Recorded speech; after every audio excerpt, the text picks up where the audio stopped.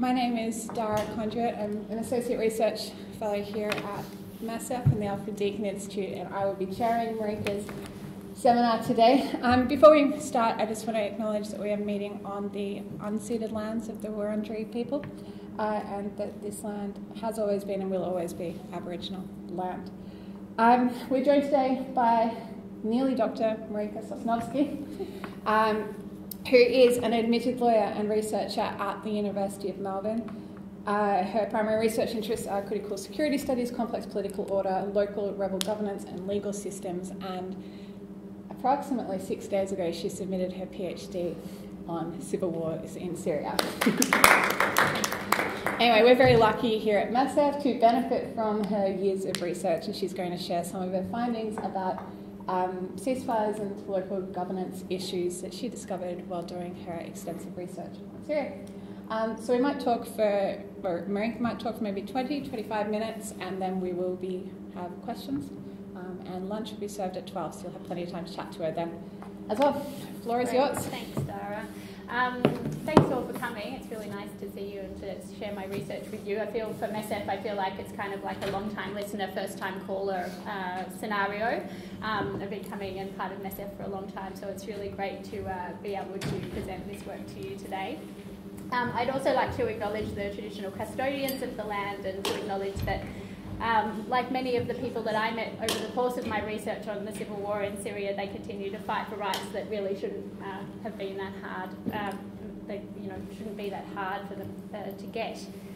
So the story I want to tell you today actually begins about 5 years ago when I was part of a project, an international development project that aimed to support what was then called the moderate opposition that was working in northern Syria, develop local systems of governance, and that essentially meant local councils, a police force and judiciary services.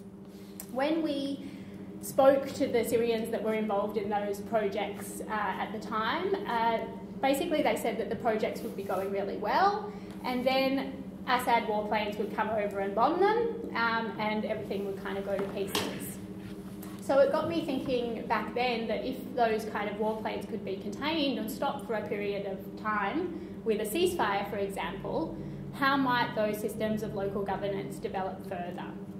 And that thinking was basically what spurned the two major research questions of my PhD. And they were essentially, quite simply, what is a ceasefire exactly, and what does it affect? What are its ramifications in practice? And my hypothesis, and the hypothesis of most of the literature that I had read about ceasefires, were that essentially they were seen as a way to stop or limit violence for periods of time. And the thinking was that then they could potentially have relatively positive consequences for things like local level governance development and things like humanitarian access as well. I wanted to look a little bit more closely at this proposition and to kind of interrogate that a little bit more. Were ceasefires really just the definition, one of the definitions, and they're all quite similar, was a temporary cessation of violence that does not settle the larger conflict but is intended in a step in that direction? So very much the emphasis was on stopping violence. Or were they something actually a little bit more than that?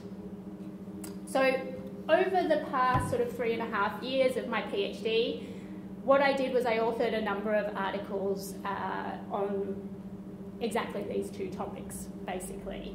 And what I want to do for you guys today is outline the findings of 4 of those articles that answer these two questions. If you want any more detail about the specific arguments I make, then you are welcome to go and read the papers, of course. So just a quick, so these are the articles.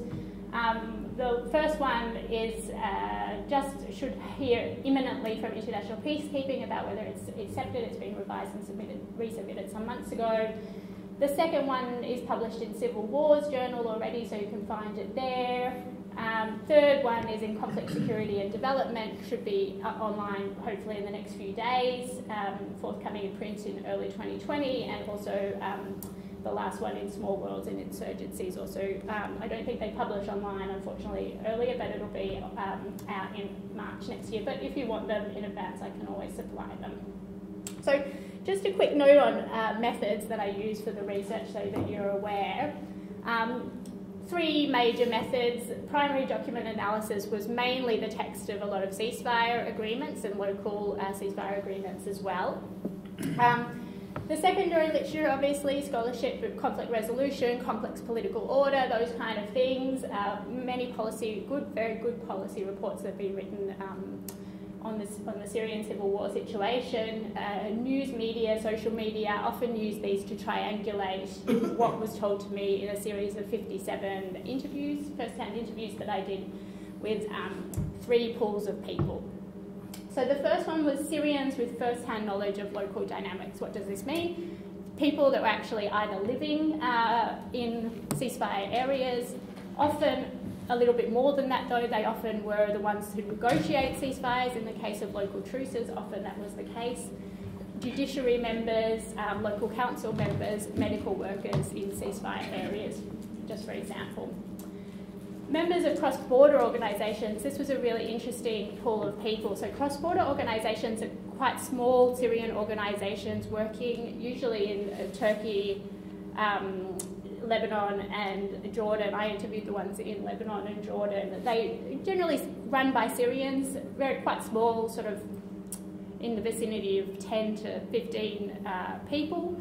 Usually they come from the area in Syria where they're basically supplying humanitarian aid, and it's often governance projects that are basically contracting to the larger aid suppliers like Save the Children, World Vision, people like that to directly supply humanitarian aid and sometimes governance, education, other projects into ceasefire areas in Syria. And then a pool of humanitarian and conflict experts who actually, I mean, despite the fact that you would think this group would be quite large, when you get down to quite specific topics, that group, the potential pool of people is actually not really that large. I mean, for example, for the last article, I wanted experts that knew a lot about the Syrian-Russian relationship, and that probably you can count those as a handful of kind of people. So that kind of pool is not very large, and I interviewed 25 people of those. So the first article now, this article actually less about Syria, but more trying to get to the heart of that first research question, really, like what is a ceasefire really, and does it only affect violence? So for this article, I used an analysis of 186 ceasefire agreements, so the primary document analysis, taken from the UN's database of ceasefires since the end of the Cold War and civil war conflicts. Asking, is there a difference in these ceasefires and how they play out in practice? So essentially from reading all the text, I actually read the text of all these ceasefire agreements and basically came up with a type of typology that has 4 different types of ceasefires along 2 dimensions of the typology. And basically the 2 dimensions are the specificity of the text of the agreement and the power disparity between the parties. And basically, every one of those 180 or so ceasefires that I read fits relatively neatly into one of those 4 categories. In the article then, it's kind of quite a conceptual article, I go on to hypothesize what areas beyond only violence those kind of the different types of ceasefires might affect. So I'm going to give you 2 examples from the typology now. First of all, substantive ceasefires. This is some of the text from the 2002 agreement, ceasefire agreement between the LTTE and the Sri Lankan government, actually. Don't need to read it all, but you can see immediately that the text is quite specific in nature when it comes to things like troop separation. They've mentioned a number of metres here. They've got visiting rights, and they've mentioned sort of a specific amount of days. They've mentioned a specific road. So in this way, for me, I've classified this text as being quite specific, particularly when you compare it to something like this. This is the text from the ceasefire agreement between the Pakistani Taliban operating in the SWAT and the Pakistani government. So you can see in some of this text, it's not the whole text obviously, but you can see how the text differs from what I've called a substantive ceasefire. It's much more kind of general, it's much more aspirational in nature, I think anyway. And I think what this means in practice is this kind of enables, this aspirational text kind of allows for broad interpretation for the needs of the actor with the most power in the situation. So the power disparity is asymmetrical in the case of symbolic ceasefires, and it means that the side with the most power can essentially consolidate control over things like local governance, economic networks like smuggling routes, for example, or even how humanitarian aid is entering the area. On the other hand, the detailed wording of the certain terms could prevent signatories from modifying their military positions, for example, in the short term at least, which could make potentially for more stable outcomes because they're not open to being kind of reinterpreted because the text is actually quite specific. So in the case of substantive ceasefires, the power relations between the parties are much more symmetrical. And this might mean that the parties that sign these kind of detailed ceasefires have little appetite for further military expenditure. Therefore, they've invested quite a lot of time and effort to actually negotiate and come up with these quite detailed terms. And therefore, they might be willing to be held and to hold the other party to those terms as well. And much easier to hold each other accountable because the terms are so specific. This stability, in turn, might lead to the creation and consolidation of rebel governance networks. That was certainly the case in Sri Lanka. It might lead to diplomatic endeavours, also the case with Sri Lanka, and funding from international actors, because the LTT at that stage could operate essentially quite freely on the international level. So that's just a bit of a broad overview of the first article. So now we're kind of going down into the nitty-gritty of the Syrian civil war, and we're kind of looking at, okay, if we're thinking about ceasefires and these diverse ramifications that they might have, what are some of those diverse ramifications in practice? And let's look at the empirics from Syria. So this is the second article in the series that was published last year in Civil Wars. It looks quite specifically at how the 2016 cessation of hostilities affected local governance institutions in the south of Syria, in Daraa province, which is a province in the south of Syria that borders Jordan. There it is on the map. For this article, I interviewed quite a lot of those cross-border organisations, people from those organisations that had that were working directly into this area, and also I interviewed a lot of members of civil society groups, local councillors, judiciary from the area as well. So what I want to show you, it's not this kind of these list of things gives you a sense of the kind of actors that were working in this area. It's not really important that you understand the exact relationships between the groups. You can read the article to get a sense of that because it's quite complex. But what this sort of shows you is these are some of the relationships before the ceasefire that I found, and after the ceasefire they changed quite a bit. So it's always very hard to kind of establish direct causal relationship between a ceasefire and relationships in civil war, because obviously there's lots of things happening. But I think there was enough of those changes to warrant that at least ceasefires had some impact on this relationship change. Could you repeat that slide? Like go back and forth? We can try. Just the relationship one? Yeah. Sorry. You can read the article, Dara. You probably have already, actually. So I'm going to give you a couple of examples of it now. How they change, for example. So, and you'll see this in oral form, I guess. So what actually happened with the 2016 cessation of hostilities was that it did actually reduce, it was actually quite successful at reducing levels of violence, which was really interesting, actually. So what it did was it gave the regime the ability to focus its troops and its attention on other key strategic areas. So it relocated troops away from Daraa to target areas and ultimately overtake them later that year, like Aleppo and Daraya. So it did that quite effectively. This is the kind of thing you would expect in a way. Like a lot of the literature suggests that ceasefires have these military consequences that allow troops to rearm, to redeploy, remaneuver. So that's kind of, in a way, expected.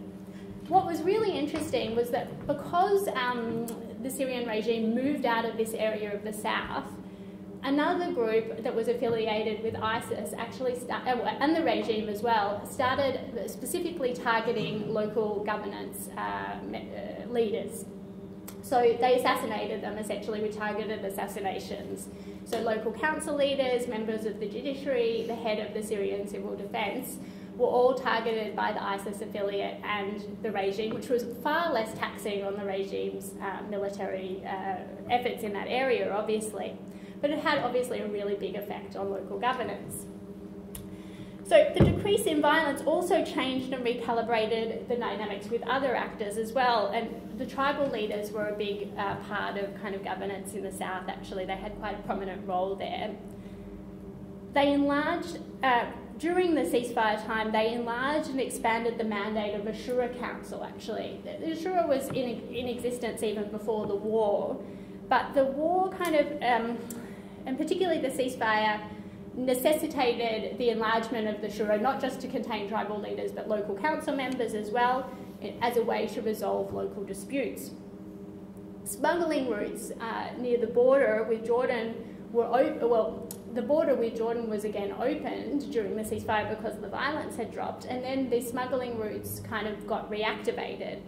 That actually caused, ironically, more disputes between some of the prominent tribal families there that controlled some of those smuggling routes, and then they needed the Shura Council again to mediate those disputes between the large families.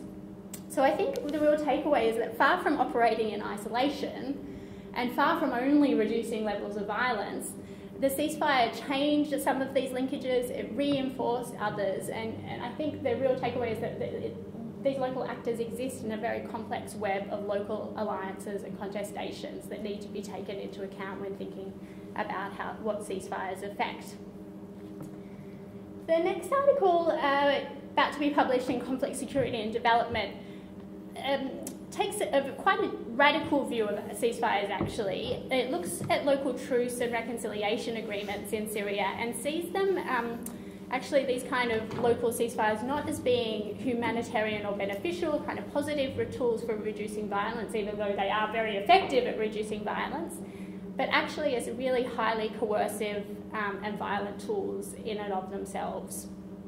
So the article traces the trajectory of local ceasefires in Syria and shows how they're used by the Syrian regime, particularly to secure property rights and rights to territory, and to triage the population of these rebel-controlled areas into those that are able to rejoin the state and those that have essentially been exiled from the state. And it does this very cleverly, actually through the text of these local ceasefire agreements. So I looked at the text of the local ceasefire agreements for this article, and then I interviewed actually a lot of Syrians that had first-hand knowledge about negotiating these ceasefires and the cross-border organisation members again. So just to give you an overview, so local truces, they were called that in the early days of the uprising actually, and they followed quite a set playbook. So first of all, a siege was put around a rebel-held community. Although at this time of local truces, this siege was usually relatively loosely enforced. And what happened then was that the regime would then bombard the area, and then it would come to some kind of local truce, a local ceasefire agreement with the armed group or political leadership of the community. Usually this was in exchange for some kind of security arrangements around local resources, so often based around what was in the area.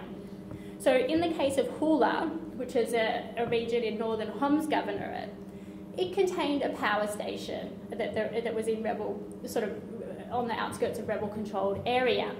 And what would happen is when the rebels would target that power station when they wanted the Syrian regime, or when they thought the Syrian regime was not abiding by the terms of the truce agreement, for example, in letting humanitarian supplies into the area. In return, the government, the Syrian regime, would negotiate a truce with the community when they wanted the rocketing of the power station to stop, because the power station was supplying areas still within regime control. So So what happened was these local truces morphed into what became euphemistically known as reconciliation agreements in about August 2016 with the retaking of the rebel-held community of Daraya, which is on the outskirts of Damascus. So the ability of the Syrian regime to leverage these local truces into what became known as reconciliation agreements was basically brought about by Russia's military involvement in the Syrian civil war. This is because Russia's involvement allowed the regime to more tightly enforce those siege environments. It would then greatly ratchet up the pressure in terms of bombardment on these communities and basically force the leadership into signing what was effectively a very one-sided ceasefire deal, known as a reconciliation agreement, or what I've called in one of the articles a strangle contract. It's a contract in Europe that's known in Europe. It's a very highly asymmetrical contract where the party in the position of power essentially forces the terms on the other party, in this case the Syrian regime, on the rebel-held community. So there was virtually always a term in these reconciliation agreements that essentially translates to regularising one's status or reconciling one's status. So the term supposedly offered the citizens or the people living in these rebel-held areas a choice about whether to stay or leave the area. But in reality, what happened was that anyone even half active in the rebellion, so this could mean medical personnel, the political leadership, so local council members, groups, judiciary, anyone politically involved in the rebellion and their families, more or less had to choose to leave to rebel-held Idlib if they wanted to survive, essentially, when the regime came to retake control of the area. Those that chose to remain under the terms of the agreement must then go through quite invasive security checks in order to reconcile their status with the regime. So this allows the regime to essentially find people that haven't fulfilled their conscription duties, and also this other level of security control. So for people that it doesn't deem worthy to rejoin the state, it can arrest them then, detain them. All that involves in Syria. So essentially the terms of these ceasefire agreements enable the regime to retake control of property in these areas, both territory and property. That gets resubsumed back into the state. And with the population, it triages them into what Stathis Kalibas, a political scientist, calls collaborators and defectors. So defectors choose to go to rebel-held Idlib because they have no ability to rejoin the state, and collaborators, those that think they might be able to pass a security test, are able to rejoin the state, albeit with highly diminished rights. So quite an ingenious tool, actually, a very clever tool by the regime to reassert its rights in what has, under the guise of reconciliation over both property and citizenship. The last article tries to link local and national dynamics, or local and international dynamics, through the Astana peace process, and particularly the creation of the 4 de-escalation zones across the territory of Syria. So it mainly uses, that's the interviews with the conflict experts I mentioned, particularly those ones looking at Syrian-Russian relationships, and it builds on a lot of this previous work. So the argument in this article is that before the civil war, the Syrian regime had almost unprecedented control and power over the territory of Syria, which we would kind of expect from a nation state, right? But during the war, in order to survive, what it did was it actually mortgaged some of its control to the actors that essentially negotiated the de-escalation zone agreement. So primarily Russia, Turkey and Iran. It's also kind of mortgaged some of that control to prominent individuals, particularly business individuals, often militia leaders, sometimes the same thing, who operated often in these areas, and the regime devolved some of its power to them. So the three areas, though, I want to look at particularly, and I do so in the article, are the areas of diplomacy, security, and territorial control, and how these different actors are able to exercise control over these areas that really should be within the purview of the nation state. So my argument, so first of all, diplomacy, like quite simply, the Syrian regime wasn't a signatory to the de-escalation zone agreement. So therefore, in a way, Russia, Turkey and Iran made this deal that actually was for over the Syrian territory, had ramifications for the Syrian territory, but the Syrian regime was never a signatory. Therefore, it really curtailed Syrian diplomacy in its ability to influence events over its territory. Secondly, security, through a term relating to the establishment and functioning of checkpoints and observation points on the perimeters of these de-escalation zones, Russia particularly augmented the presence of its military police on the ground, allowing it a more granular level of control over local level dynamics. Russia also underwrites the Fifth Corps, which is an amalgamation of local paramilitary groups, and the National Defence Forces, again, come under Iranian leadership. So these big security apparatuses now operating in Syria are also controlled by external states. In terms of territory, and excluding events of the last few days, in the creation of the de-escalation zone, Idlib became what one of my interviewees called the dumping ground for all those opposition and political, the opposition figures, fighters that were unable to reconcile under the terms of reconciliation agreements and had to go to Idlib. It also offered those elites come militia leaders that I mentioned to you a way of augmenting their authority and control in the spoils over the spoils of the other newly reconciled three de-escalation zone areas. So under the terms of the de-escalation zone agreement, Turkey actually became the primary actor able to control and influence the area of Idlib, and particularly the two largest rebel groups operating there, the Syrian National Army and the one-time al-Qaeda affiliate Hayat Tahrir al-Sham.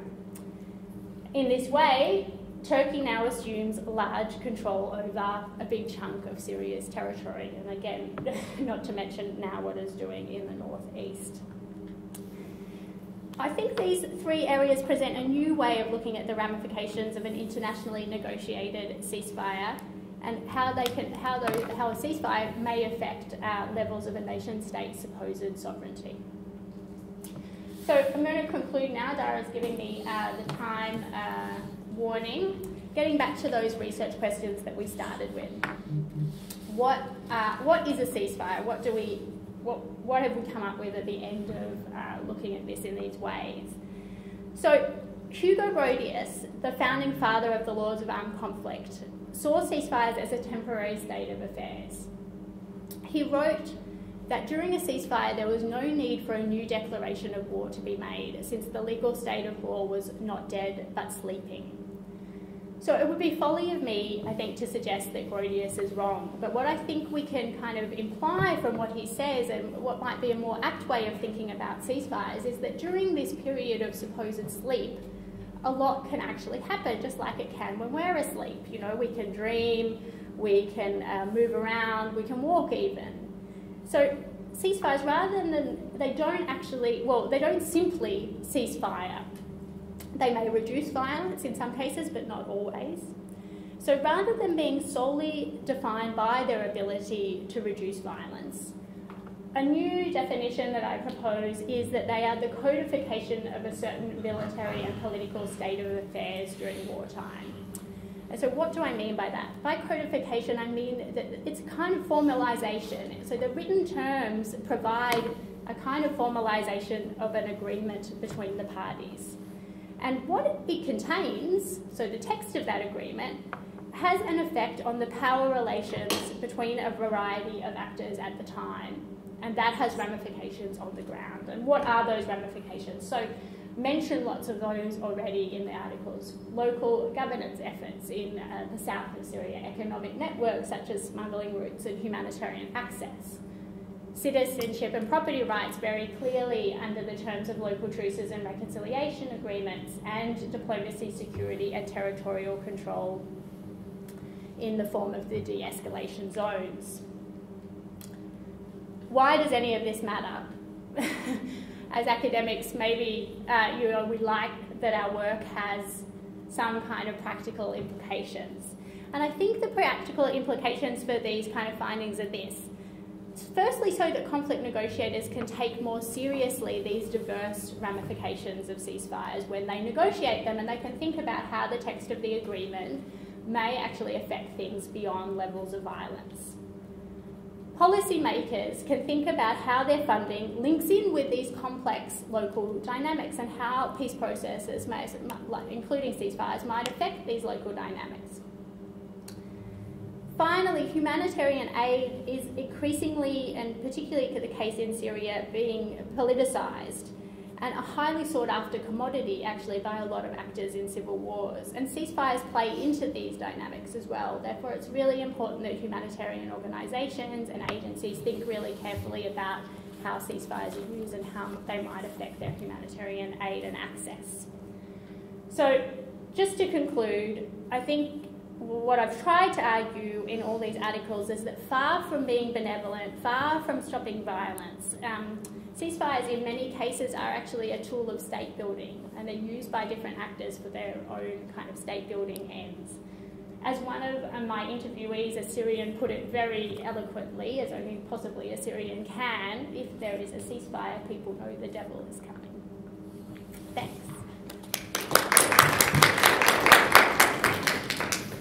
Thank you so much, Marika, for what was not an optimistic look at ceasefires, but nonetheless, I think a call to arms, if you can say that, for us to think more carefully about ceasefires and their many and varied effects in conflict. And I guess we tend to see ceasefires as a good thing, but perhaps in many conflict situations they do huge damage. I'm going to open up to the floor for questions. Yep. Thank you, Marika. Very interesting research, very comprehensive. I enjoyed your style of focusing on papers you have published, so we can look them up. So I'm basically focusing on your final sentence here. I'm wondering at the same time about tangible and intangible benefits of ceasefire agreements to all parties, including the non-state actors, because based on my experience in South Asia, I've seen that non-state actors, often out of war fatigue or conflict fatigue, they opt for ceasefire agreements, and they use that time in between to reassemble their teams together, do more recruitment, and bring everyone sort of on board. So maybe, I don't know if you looked into this dimension. Yeah, well, I think I mentioned, the fatigue aspect is certainly might be a motivation in some cases. I would sort of broaden that to be the military aspect, and certainly in the paper on the cessation of hostilities, we saw how the regime very easily redeployed their troops away from one ceasefire zone to another in order to retake it. So the military aspect, I'm certainly not saying, that's the conventional way of thinking about ceasefires for sure. And I'm definitely not saying that's not important. That is important, and it certainly happens. That's definitely my experience. The military aspect certainly happens. I guess what I'm saying is that there's all these other aspects that happen too, that we also have to be aware, or we don't have to be aware of them, but I think people operating in conflict zones and dealing with conflict zones should be aware of them, because there's many more actors other than the military actors, council members, judiciary, tribal leaders, all those kind of medical, humanitarian people that also are influenced by the ceasefire. And so we should look at how ceasefires affect the different actors beyond the military level as well. Yeah. Does any of our female guests have a question? Yes. Hi. I was wondering, so I'm not familiar with the political science or international relations literature, but among those 180 cases that you have analyzed, have you found like a common thread in terms of short run and long run impact of this ceasefire, and especially according to your classification, the most substantial one, are they actually having a more positive long run impact? Yeah. And if so, how does the Syrian case fit into those? I mean, there's no peace yet, of course, but I was wondering how many ceasefires have been there. How does the Syrian case play within this bigger broader picture? Yeah, thanks. It's Laura, isn't it? Yes. Yeah, hi Laura. Yeah, so I looked, so the two, I think I didn't give you examples for, in terms of the typology, are actually the ones that I'd hypothesized are probably, in a way, have a much more of a timing element. So the interim ceasefires, I code them, one of their basic features actually is that they include, their sort of raison d'etre actually is that they include some sort of monitoring mechanism. And it's often the text is kind of based around this monitoring mechanism. And it's not very specific in nature, the text, but it really puts this monitoring mechanism centre stage. And my hypothesis is that through these monitoring mechanisms, it's a really good way for actors to kind of play for time. Because they get this optical win that they've actually made an agreement, and aren't we great, and aren't we good negotiators, and we've compromised, or, you know, they can, for their own constituents, but also for the international stage. But then often you see, like in a place like Myanmar or in a place like the Philippines, you see absolute succession of these interim agreements being made over the years that kind of don't really do anything, or they, that's not true. They, in many cases, they can kind of halt military operations, but they allow actually also a lot of those local dynamics to happen.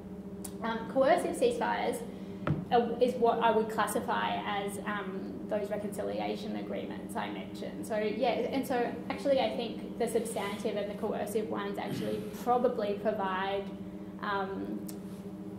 well, coercive particularly, they probably provide for the most stable outcomes simply because they are almost like a victor's peace kind of thing. They're really an enforced agreement. I mean, they're a negotiated kind of ceasefire only in name, really. I mean, maybe you could push like even the Basque ETA, even though it was a unilateral ceasefire declaration, I think you could probably argue that the power asymmetry was so great between the Spanish government and the Basque that it felt like it needed to do this declaration, and then kind of was forced into just kind of disbanding, doing all those things that it did. So I think, in a way, yeah, the coercive and potentially the substantive in the detailed terms provide potentially provide for the more longer term outcomes. Yeah, but obviously I haven't done a big enough survey, quantitatively speaking, to kind of say that with any assurity, I think. I was just thinking, while you were, I was just thinking of great research idea, like, and because there's big databases on war, the conflict database. Yeah, war yeah. Nice to match ceasefires, to see if actually empirically there is an evidence that some types of ceasefire matter. Maybe. Yeah. The problem is with those databases, like the Correlates of War, or some of those PRIO databases. Yeah. The problem for me is that they're measuring battle-related deaths, which is an important marker, right? But the whole point of my argument, in a way, is that it's actually not all about the deaths and the violence. It's about these governance systems and about the relationships between parties and the hoarding of power. So the number of deaths, in a way, I guess, tells me relatively little about whether those other things are happening, I think. But if one could identify ceasefire when does it happen and then duration of war, I mean, the yeah. data, of course, it's, I'm familiar with these databases, so yeah. they're noisy, and I agree that, one could look at, that do ceasefire really bring to peace, yes or no, just looking at, does a ceasefire happen, do we have another 10 years of war, do we have another month of war? Yeah, I think what it would be good, from what you're saying, is to see whether those categories map onto those databases. Yeah, I think that's a good project. Thank you. So much work to do. Myanmar had a question. Oh, thank you. Hello, thank you for this fascinating research on ceasefire. I think unpacking some of the complexity of ceasefire regime, I see it as something very positive. The question I have concerns the role of international actors, in particular the role of UN, groups like the ICRC, because we often see them and hear them talk about ceasefire. Maybe they were also involved in negotiating some of these ceasefires in Syria for the purpose of the humanitarian access, or in other places they might be just monitoring.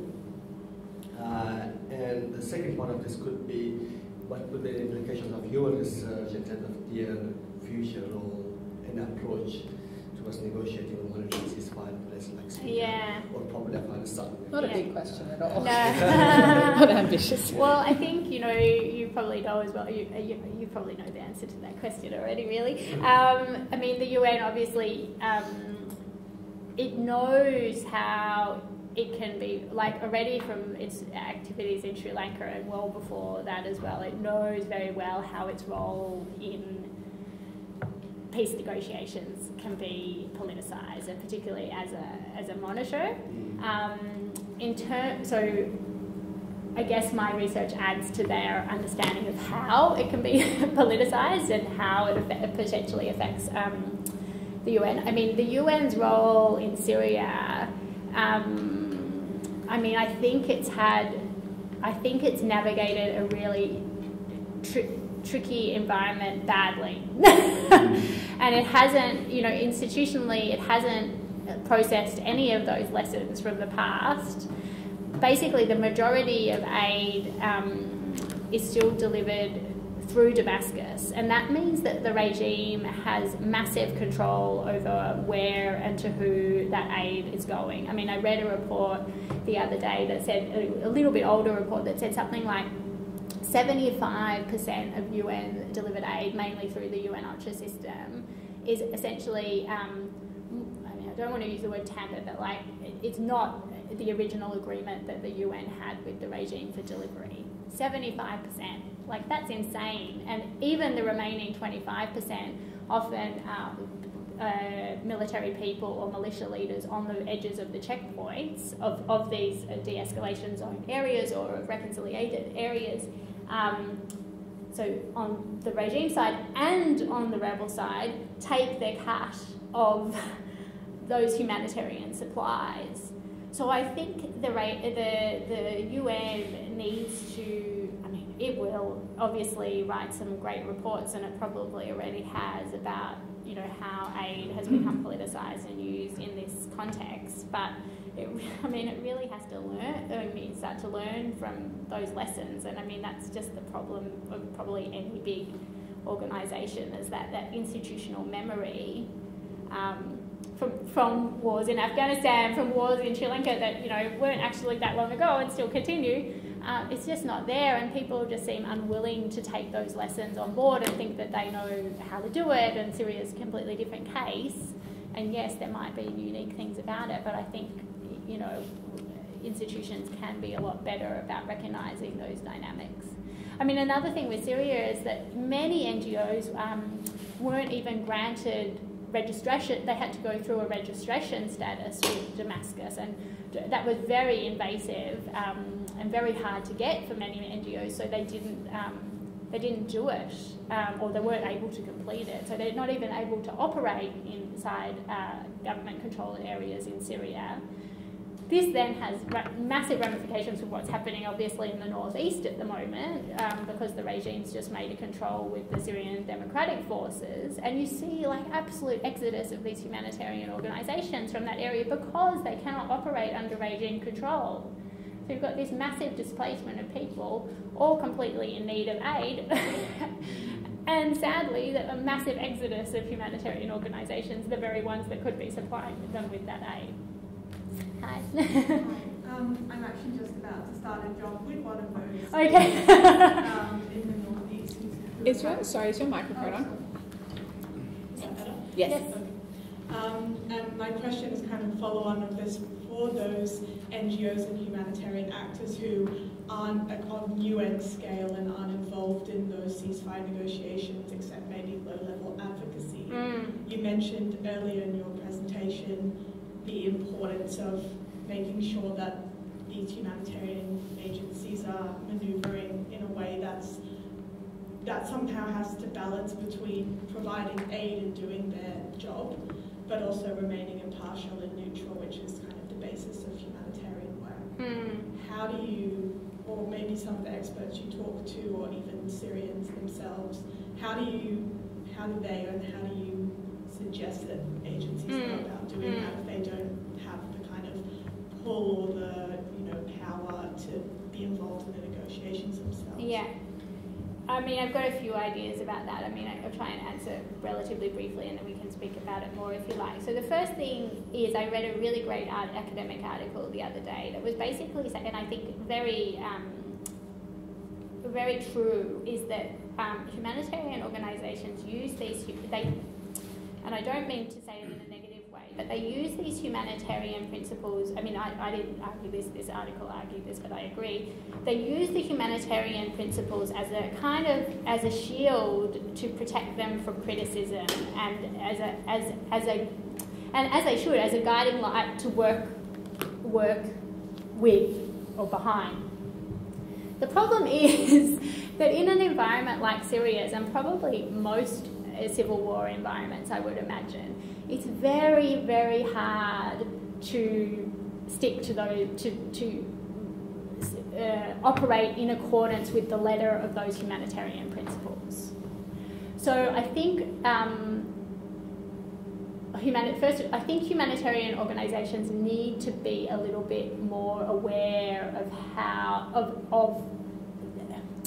of those conundrums, even for themselves, and not kind of just always go, oh look, we're working according to neutrality, we're working according to the principle of impartiality.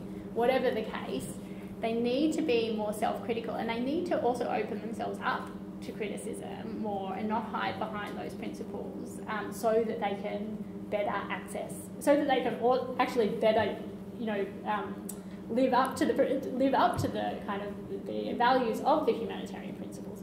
So that's one. In terms of like that environment, I mean, at a conference I was at recently, there was a lot of really interesting examples of what people started calling micro ceasefires. So looking at, I wouldn't even call them ceasefires, I'd call them like micro agreements, and probably Nimat knows a lot of those from Afghanistan as well, and I think the examples were given from Afghanistan. It's where, for example, the ICRC negotiates agreement with I think the example that they gave was with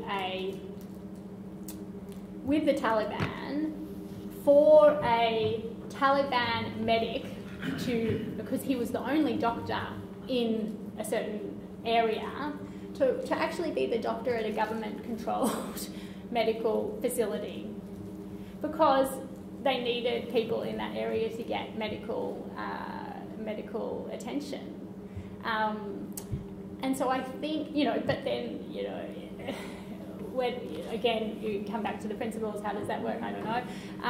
But I think at the time I thought, and I still do think, is like, in a way, if the goal is to make a difference, you have to then, to people's lives, then I think the best way to do it is to look at that really individual level and go, how can we, not on this kind of international, national level, I mean, other people are doing that, that's fine, to look really locally, to understand those local dynamics, and actually not even the actors like I've looked at. I mean, I've looked at judiciary, I've looked at local councils, and I've spoken to members of those things, but to look at the actual people and to go, this is the doctor. This is the only doctor we've got in this 500-kilometre area. People need medical attention.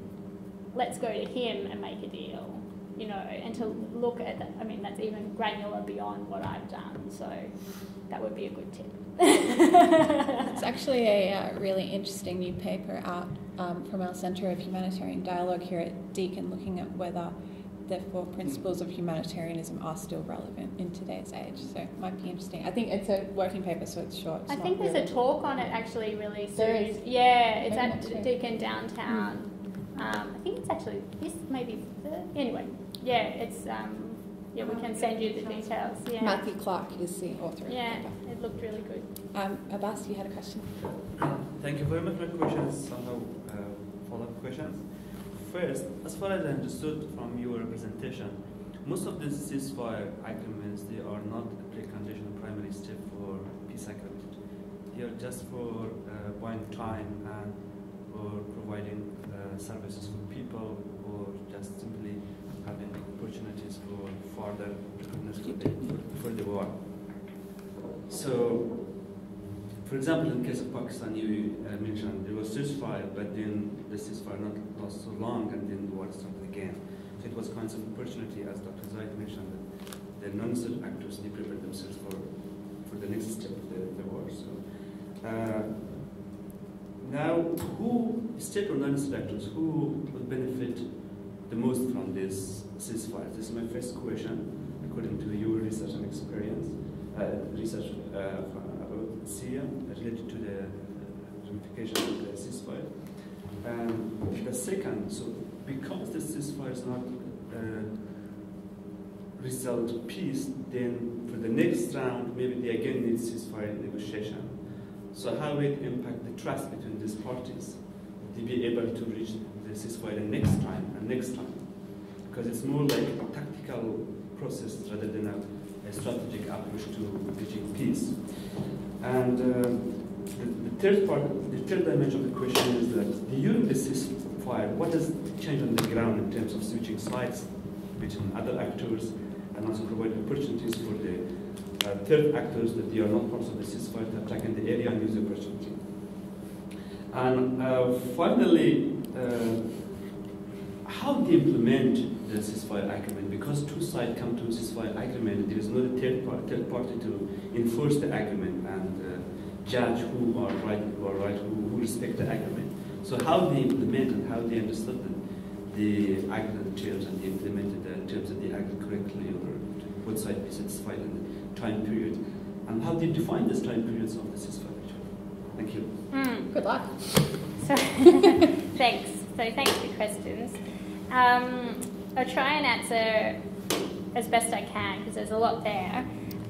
We've got about 3 minutes. Okay. So, yes. Okay. So I think firstly you asked about who benefits from these ceasefires, and I think that links with what you're saying about ceasefires are a tactical process, and I definitely think that's the case. And what I think we have to though get our heads around is it's not is the outcome of that tactical process. And so what the conventional literature and the conventional thinking has been with ceasefires is that the outcome of that process is, one, a reduction in violence, and two, potentially a peace agreement. And I think we need to get our heads around, or this is what I'm arguing anyway, is that the tactical outcome of the ceasefire process for a range of different actors, and they can be state and non-state, and the binary is of course true, but within state and non-state there's a plethora of other actors. So state could be militia leaders linked to the government, it could be business elites. On the non-state it could be tribal leaders, local council members, a range. And what potentially some of those want a reduction in violence, potentially they don't. Because for militia leaders, they might love that there's lots of violence because that means that the people within the militia can keep looting the areas that they are working in, for example. So we have to look at what the outcome of the ceasefire wants to be for different actors. And of course that makes negotiating them and whoever is negotiating them difficult. But I think we need to take whoever is negotiating them, whether that's the direct parties, whether there's a third party monitor, as was the case with many of the ceasefires that I looked at, we need to better understand what that motivation is. And basically my argument is pretty simple. It's not just reducing violence, and it's certainly not just getting to a peace agreement. And that can change in different situations, but we have to look beyond that kind of reasoning. Yeah. Great, 3 minutes. That was real. Oh, we're going to go over to him. He's got the power. I'm sorry to be coming with the group at lunch. Very brave. Yes. Well, thank you, Marika. That was an amazing paper, and so good to hear that's all done with the thesis. So that's fantastic. I wonder if you could reflect on what's happening right now between the Syrian government and the Kurdish forces, and if you could apply your analysis on ceasefire and what they mean to what's going on now. How would you interpret what's happening right now? I don't know if I'd put it in a ceasefire lens because they haven't, as far as I guess probably maybe there's some sort of reconciliation agreement lens between the Syrian Democratic Forces, their political leaders, and the regime. Again, I mean, from what I understand about the text of the agreement, there's a term of this latest agreement that says that the Syrian regime is going to move troops in quite specifically into these areas in the northeast of Syria. So whether that falls then under a substantive ceasefire or a coercive kind of ceasefire, I think, you know, it would depend on your reading of the Kurds and the regime, and probably at the moment it's kind of this asymmetrical relationship because the Kurds don't really have much bargaining power when it comes to the regime at the moment because they're essentially being wiped out by Turkey from the other side.